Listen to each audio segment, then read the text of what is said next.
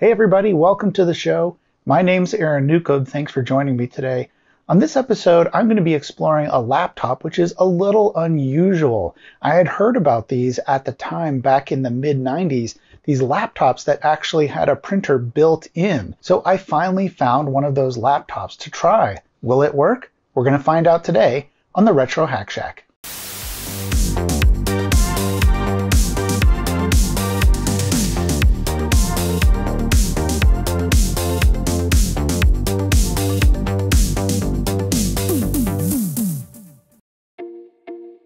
Today we're going to be taking a look at the Canon NoteJet II 486C.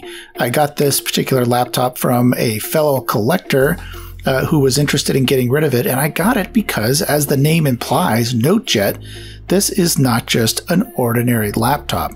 This laptop actually has a printer built in. This feature just fascinates me because it would allow a road warrior, salesperson, or somebody like that on the road a lot to just take this laptop with them, and instead of having to find a printing center like a Kinko's or something like that, they could just print out an invoice or perhaps an order form right at the customer's site. This laptop came out in 1994 when laptops were really starting to come into their own, but manufacturers weren't quite sure what feature set the end user really wanted. So there were dozens of laptops with dozens of features all hitting the scene at the same time for astronomical prices.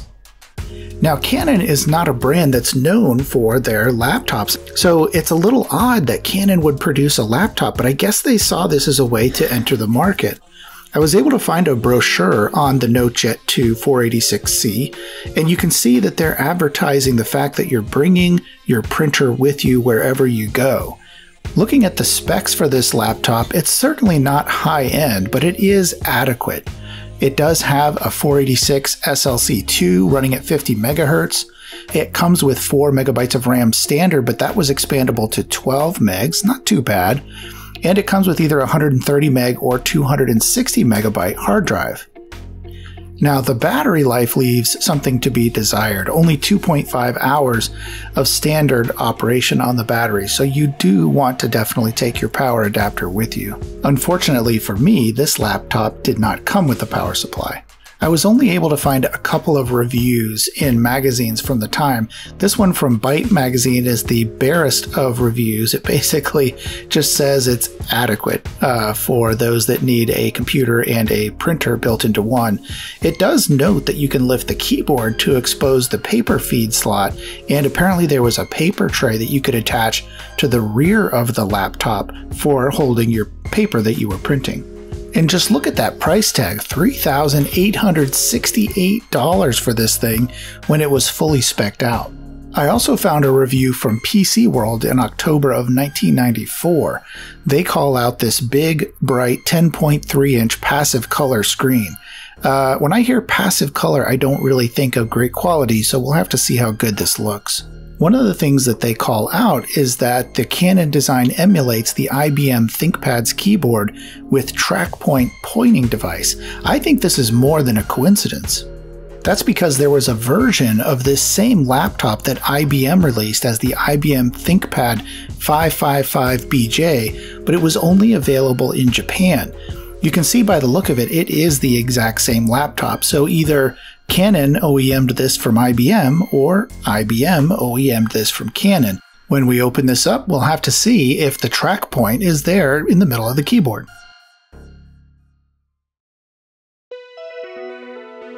Now let's take a look at what this laptop actually looks like. It's rather boxy overall and not that much thicker than a normal laptop. Of course, this one does have some extra buttons on the top to turn the printer on and off, feed paper, and stop and restart the printer. When I open the lid, there are a row of LEDs across the top to display various functions. And yes, indeed, there is the track point device, the little nipple, or whatever you like to call it, eraser head, that is classic for IBM ThinkPad. So definitely some similarities, if not some OEM action going on. On the back of the laptop, there is a PS2 port, a COM port, a VGA port, a parallel port, and it looks like an expansion slot. And of course, we have the power plug on the far right. On the right side of the laptop, there are only 2 PCM-CIA slots, but you'll notice those blue eject buttons. I believe those were common on IBM ThinkPads of this era. Turning now to the back, you can see that the battery is missing from this particular laptop. Not a problem in this case. And you'll also notice some flip tabs in the back of the laptop. That's for propping the laptop up at an angle if it makes it easier to type. And zooming in on this label, you can see the particulars of the actual model number as well as the power requirements. Removing the hatch on the back, you can see there's a spot for a math coprocessor as well as some memory, and there is a lithium battery. It doesn't look like this one's caused too much corrosion, hopefully. Looking at the very front of the laptop, there's just a slot here for the paper feed. And I thought it would be nice to compare this with another laptop I reviewed recently on the channel, and that's this Packard Bell from about 1992 or so. I don't remember the exact year, but you can see that this laptop is about ½ an inch bigger all the way around when viewed from the top. And in terms of the overall height of the laptop, you can see there's not a whole lot of difference. It is bigger or thicker, I guess, than the Packard Bell, but when you consider that there's a full-blown printer inside, that's pretty amazing. And you may have noticed as I was giving you the tour that there is some damage to this particular laptop. There's some screws that are missing, especially this one right here in the middle. So it appears that someone's taken a crack at this in the past. And here's the corner, which is completely broken off and will need to be repaired. And then on the other side, where the hard drive bay is, there's this interesting screw. I guess this is to provide easy access to that hard drive, but it sticks out like a sore thumb. It's very odd to have a coin turn screw in the middle of this laptop. Now, as I mentioned, I'm missing the power adapter for this laptop, and the power socket is basically a barrel socket, but it's a 3mm center pin on that particular socket, and I don't have any barrel jacks that are the right size. So I'm actually just increasing the size of a normal barrel plug here. You have to be very careful. I don't recommend doing this for the average user, but this is extra thick solid metal, not the pin type, and I think I can do this safely.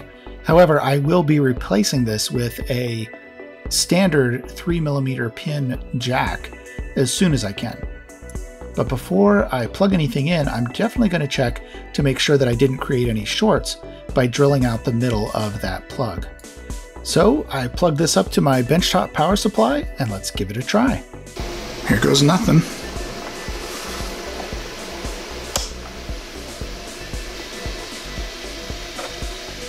think it's working. But even though I seemed to be getting hard drive activity and power lights, I still couldn't see anything on the display. Well, now that the display has been running for a while and it seems to be working fine after getting warmed up or whatever, I can show you what it looks like when it boots up. So before, I was just getting beeps when this screen would come up, and I'm assuming that's because the battery is dead. And if I hit enter a number of times, because I figured it was on a prompt something, it would actually go ahead and boot off the hard disk, and I could tell because I could hear the hard disk and I could see the hard disk light going. But now that the display is warmed up, I can see exactly what's going on the screen, and it's asking me for a prompt. So I'm sure the battery is indeed dead, and we'll have to change that. That'll be one thing we'll have to change. Also, notice this, I don't know what this is, a spaceship up here or something? It kind of goes all over the screen. Oh, look, that goes all over the screen because you can move it with the mouse. It's the mouse cursor. What? That's crazy. Look at that. So I'm assuming I could, if I wanted to change the year, I could do that here? Yeah. Oh, that is cool. Look at that. It's the mouse cursor. That's awesome. The mouse cursor is a spaceship. But let me use the cursor and we'll go over and see if this will go all the way up to 2021. It does accept 2021. So let's see, what's the date today? Hey, Google. What's the current date? It is Saturday, June 12th, 2021. Okay, so let's set this to June. Whoops, went too far. And I want to hit enter here, but I also want to see what happens if I click over here on this thing. Nothing. Okay, I'll just hit enter and see if it goes to the next screen. Okay, here we go. There's a nice little setup screen here, actually. Date and time, which we just did. There's setup 1, power save, password, setup 2, test, and restart. Also, notice this BIOS. I didn't notice this before. It's copyright IBM, 1992-1994. Interesting. Let's go into setup 1 and just see what that is. Wow, this is a nice little graphical interface here for a setup program. I've never seen anything like this. Ah, look at that. We've got our usable memory, 8K, or sorry, 8 megs. So I guess there's 4 megs in here. I think you can go all the way up to 12 megs. So if you put another, if this was 8 meg stick instead of a 4 meg stick, you could get up to 12 megs on this machine. And then they have pointing device here. You can see is set for track point. Oh, that just disables the track point. It either enables or disables the track point. Very interesting. And let's see what the test does. Oh, wow. Look at this. So you can test the keyboard, the planar? Is that like the motherboard? Floppy drive, parallel port. You can test all this stuff, really? Let's test the video, see what happens. Oh, look at that. It's got like the DOS modes. Very cool. And it's just cycling through the various DOS modes, and the color looks really, really good for this screen. These are kind of crappy screens, but yeah, I like this. Well, here we go into Windows 3.1. Looking great. And I really want to see if I can get the first thing I want to do. First of all, this is very plain. Look at this. This must have been a business person's laptop. There's no colorful backgrounds. There's nothing. It's just very plain. But I do want to see if I can get the output to go over to the capture card so that we can so you can see the screen better as I'm going through some of this stuff. And also I'm noticing that this pacemate, I have no idea what pacemate is, I'll be honest. That window was left open by whoever was using this before. So I want to go in and see if I can figure out what pacemate is. Maybe there's some records in there that can indicate where this particular laptop was used in the past. But first, let's try this operating environment and see if I can get this running on the capture card. So I'm just going to hit CRT. Okay. Okay, well, this went black, so let me see if the capture is actually working now. Okay, well, I had to restart the laptop, but when I did that, everything now is going to the CRT. So I'm guessing the startup menu, which also let me choose CRT, would have worked either way.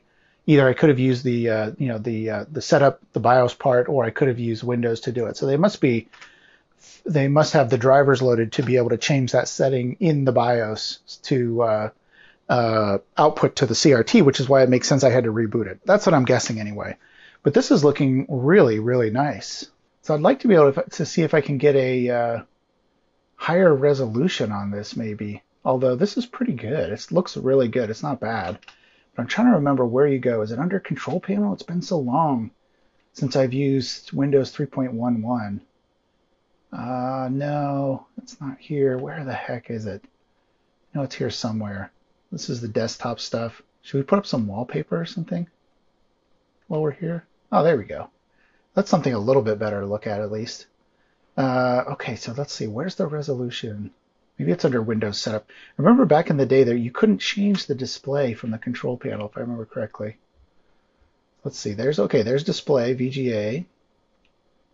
And if I do change system settings, yeah, okay, here we go. So I can change this is set to VGA currently. Oh, and there's video 7. I don't know if that would actually work. Let's see if there's some, oh yeah, here we go, Super VGA. The mouse is kind of creeping, this little trackpad is creeping up. Let's see if we can go, ooh, we can go 1024 by 768. See if this works. Am I going to need a disk for this? This is my original diskette keeper here from back in the day, around actually when this laptop would have been around, back from the Probably mid 90s, mid to 96 or something like that, is I think when I had this. So yeah, here's Windows for Workgroups, and I need Windows for Workgroups Disk 1. And I just happen to have it right here.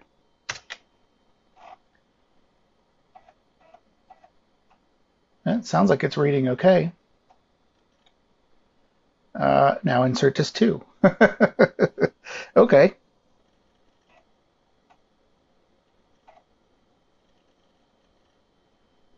You need to restart Windows so the changes you make can take effect.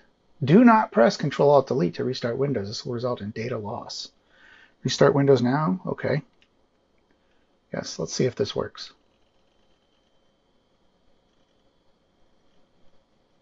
Ooh! Almost had it. Not looking so good. Not looking so good. Okay, well, I'm trying to figure out how to get back into Windows after it's not working on that higher resolution. One thing that I noticed, though, is as I'm stepping through the Windows config, which you can do, you've always been able to do ever since the beginning of Windows, I think, pretty much.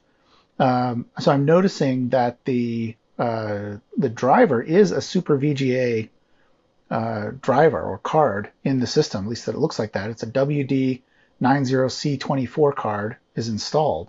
So it's seeing that card, and it says it supports SVGA, but only 640 by 480, 256 color. So somehow I'm going to have to get Windows back down to 640 by 480 in order to get back into this screen. All right, well, after mucking around with the INI files in the Windows directory and trying to fix it that way, I finally did a directory listing, and I remembered there's a setup file. Of course, there's a DOS setup file for Windows.3.1. I remember this. Once it comes up, it's like just goes off in your head. So, it's 25 years ago, so cut me some slack here, folks. I haven't played around with this in a long time. But anyway, so now I think we can go up and change this to back to VGA, which is what we want. I think that will work. So there's VGA.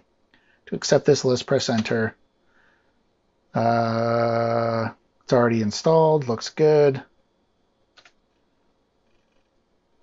There we go. So now if I hit Win, should come back up in the right resolution. Looking good so far. There we go. Yay. It really is amazing to me that this hard drive is working after all of these years. I mean, it's very satisfying to hear that hard drive sound that I remember so well from laptops of this era. Oh no, enter your password. What are the chances that it's blank? Well, may not be able to get in here to see what this is. Oh, bummer. Yeah, it doesn't look like there's really anything else interesting on this laptop. Nothing in startup. There's just that PaceMate application that I can't get into. So, yeah, unfortunately, not a whole lot to see here. So under DOS, there were a few programs. Here's one called 12 Lead, and it says Essentials of 12 Lead ECG Interpretation. So I'm guessing this is for like a medical thing. This looks like a heart here. Press any key to continue. Yeah, interactive computer tutorial designed to improve the ECG diagnostic skills of the medical professionals. So here's a clue. This must be this laptop must have been used for someone in the medical industry. Yeah, so this is a tutorial for everything you need to know about ECGs, I guess. Huh. And here's WordPerfect for Windows. Let's see if there's any files in here to take a look at. Oh, here we go. Routine pacemaker patient evaluation. So these are instructions, I guess, for using a pacemaker. So again, this was definitely used by somebody in the medical field. Aha, and here's an old-fashioned memo from July 1995. Here are some charges for the doctor. So this laptop must have been used by a nurse or an assistant or something. Yeah, so this must have been used for either a receptionist or a traveling, whoever this Kathy Fleming is, must have been an assistant for a doctor. That's why all this software's on here, and that's why There's probably not a whole lot of interesting software actually, besides WordPerfect and some other things. So now it's time to turn my attention to the printer. And before I get started, I just wanted to show you this little hatch on the front that opens up here. And you can see there is the ink cartridge. And if you lift this little latch, this little ink cartridge comes out. It's a BJI 101 monochrome bubble jet ink cartridge. And yeah, no problems there. The ink is probably dry. See if I can rectify that in the future. And as promised, the keyboard does lift up so that you can feed your paper in. It has a little latch that holds the keyboard in place. And like most printers, it has a little guide for feeding the paper through the slot.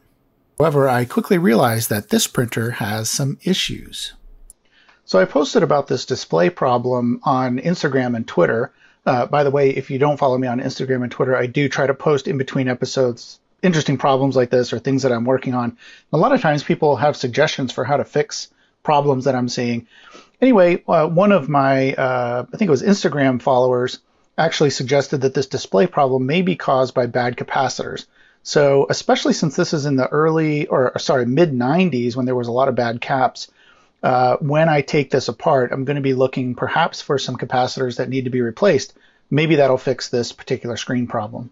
Now, when I tried to first power on the printer, which actually has a separate power switch, something interesting happened, and I want to show you. Hopefully you can see my power supply as well, the numbers on the power supply. This number down here is the amperage.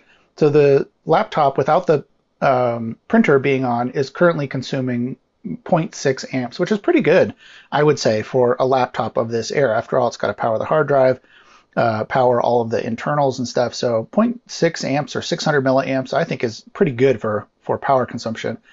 But watch what happens when I turn on the printer.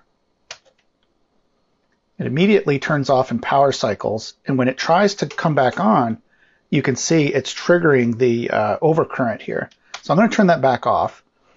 So one of two things is happening here. Either I have this set for 2 amps to deliver 2 amps, so either the printer is drawing more than 2 amps, which is possible, or there's a short in the printer. So what I'm going to do is I'm going to go ahead and turn up the amperage a little bit more to maybe 4 amps or something, try to turn it on again and see if we get that same problem. If we do, then I'm going to look for a short when I open this up.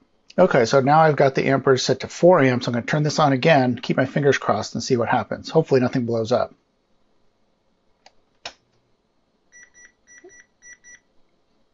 Yeah, it does the same thing, although this time we just get error stop. So it definitely spiked the amperage up to 4 amps, and then we just got error stop. I don't want to go too high on this because I don't want to short anything out. But I definitely have error stop data. Let's see if any of the buttons actually are working. Doesn't look like it. Well, I'm not getting those current spikes anymore, and now I just get error stop and data. Hopefully I didn't blow something that was already on the verge of blowing, and by giving it more amperage, blew out a chip or something, but we'll see. I'll take it apart and we'll have a look at what's inside. Well, at least the computer part of the laptop is working, but as you can see, the printer part is definitely having some problems. So on part 2, I'm going to be disassembling the laptop and taking a look at the various components and seeing if I can fix the printer capability of the laptop, or maybe it's just a lost cause. I don't know, but that'll be next time in part 2. For all those that have subscribed, really appreciate it. If you haven't subscribed, click the subscribe button and also consider supporting me on my Patreon page. I would really appreciate it. But until next time, thanks for watching.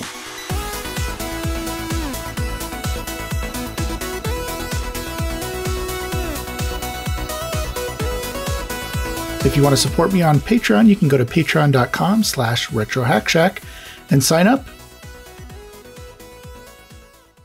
End of line.